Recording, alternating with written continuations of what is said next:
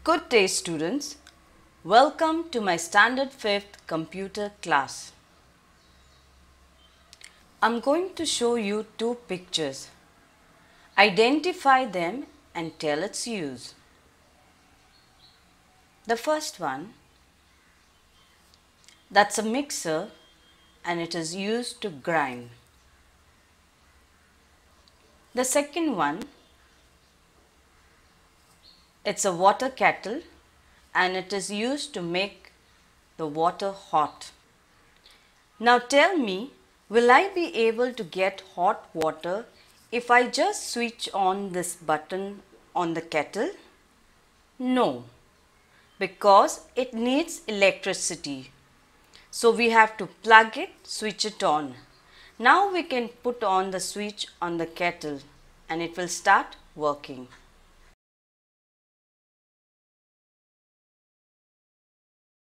A mixer will only work when it is connected and it gets the electricity.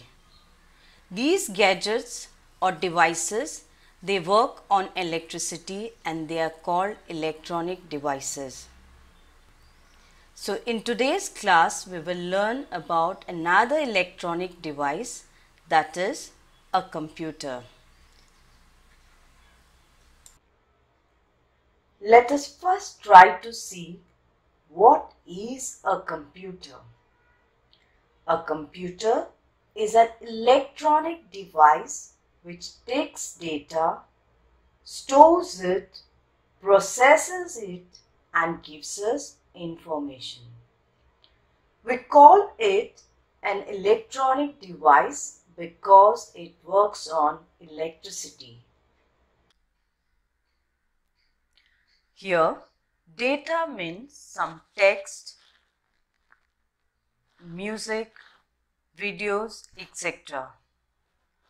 Students, whenever a teacher teaches you, you listen carefully and you can remember it well because whatever you have listened, you have saved it.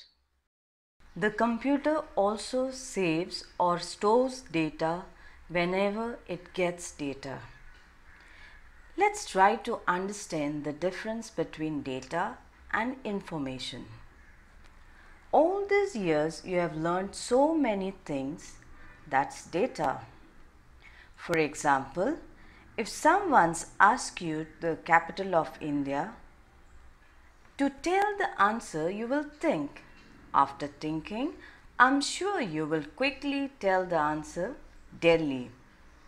Here Delhi is the information. What you have learned all these years is data. Thinking to give a correct answer is processing. Your answer Delhi is information.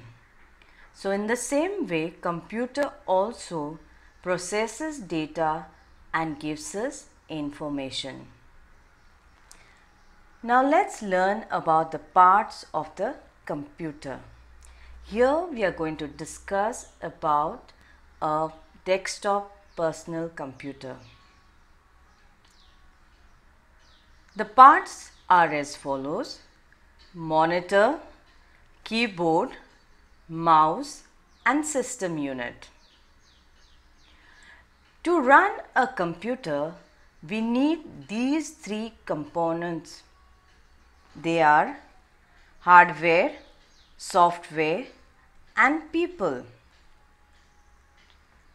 All the parts of the computer which we can see and we can also touch are termed as hardware. For example, mouse, monitor or system unit which we can see and also touch.